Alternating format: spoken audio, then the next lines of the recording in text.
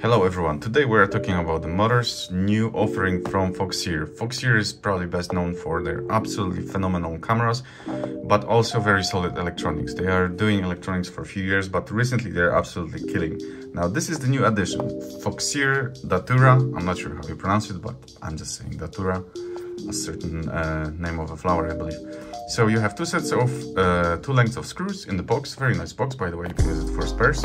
And then the motor, which I already have out because it travels with me. Now this motor has a full length wire, as you can see, which is quite long. It seriously will suit any setup you want. It has a screw, easy bell removal, fairly tight tolerances, which typically translates to a bigger power, and this motor definitely has a lot of power. Now size-wise, 2207.5. 1960 kV, so very good racing kV, all the power you will ever need. Bell has a very interesting construction because, as you can see, has some thickness to those ribs.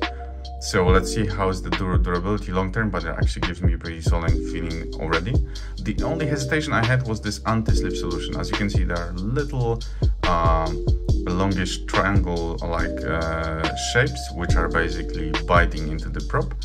And I was a little bit skeptic about it, but I already had some crashes even indoors, and my propellers did not get loose. So I guess it works. So we will see long term, but so far so good. As you can see, the shaft is not as long as some other motors, and that's because we are using low profile lock nut, and that's perfectly fine. I mean, those things work as good as the other ones. So overall feeling is pretty good actually. It's quite solid.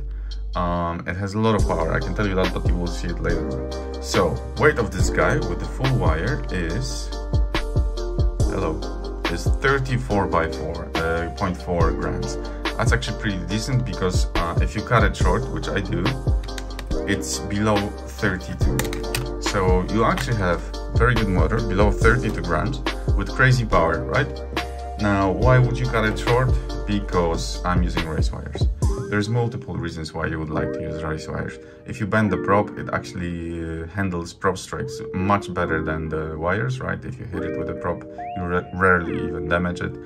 And it's super easy to exchange a motor after a crash if you need so. It's just super easy to do. Hence, I'm always using race wires, and I recommend it to everyone. Now this quad, of course, is running Foxeer Predator, the best camera there is. It's actually running Foxeer stack. There is a Reaper, and there is also F7 2.2 flight controller, and of course my Ghost. So this is the maiden. Late in the evening, I just put a very old 1200 LiPo, which did not like it at all because this thing has all the power. Holy crap, it was very good. So this guy gave me actually a pretty good feeling about this motor. Obviously it was flying great, there was no issue whatsoever. The power was there, it was much more powerful than the previous configuration I had on this quad with the previous motors. And of course only the motors were what I changed. So actually a very good upgrade. Now the old LiPo did not like it at all. You know, on the open area like that you can go full throttle all the time. So I decided to try it on a more contained environment.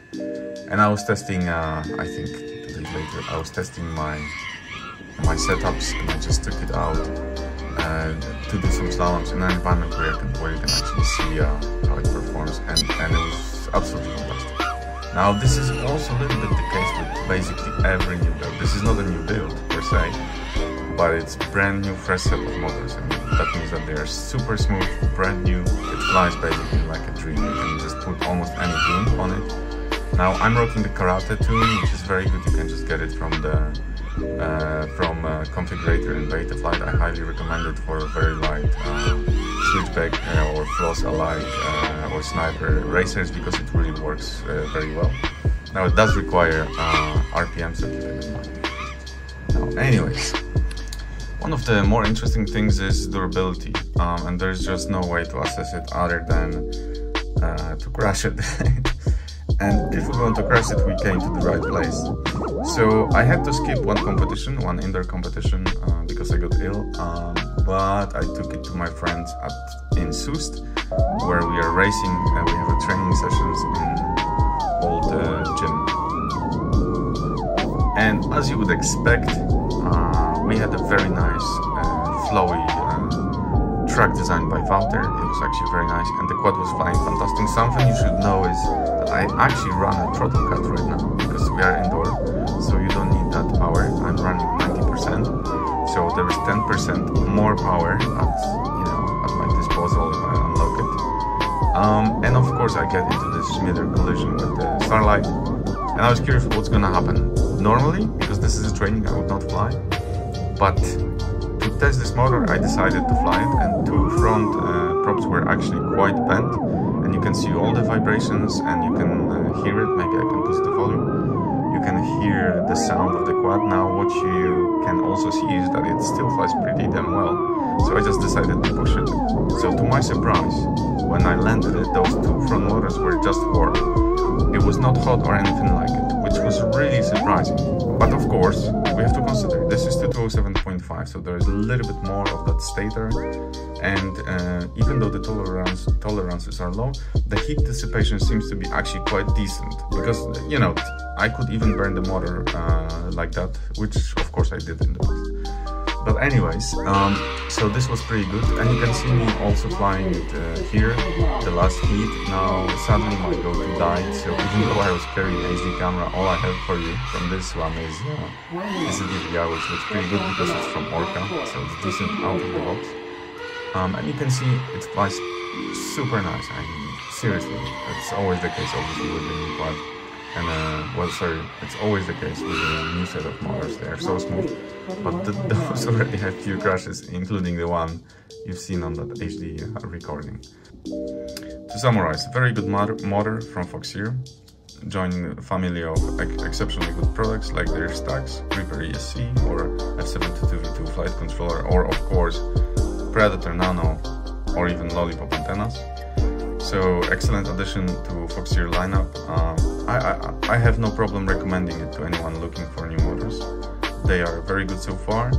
We are in the middle of indoor season in the Netherlands, so I will continue crashing them, sadly, probably.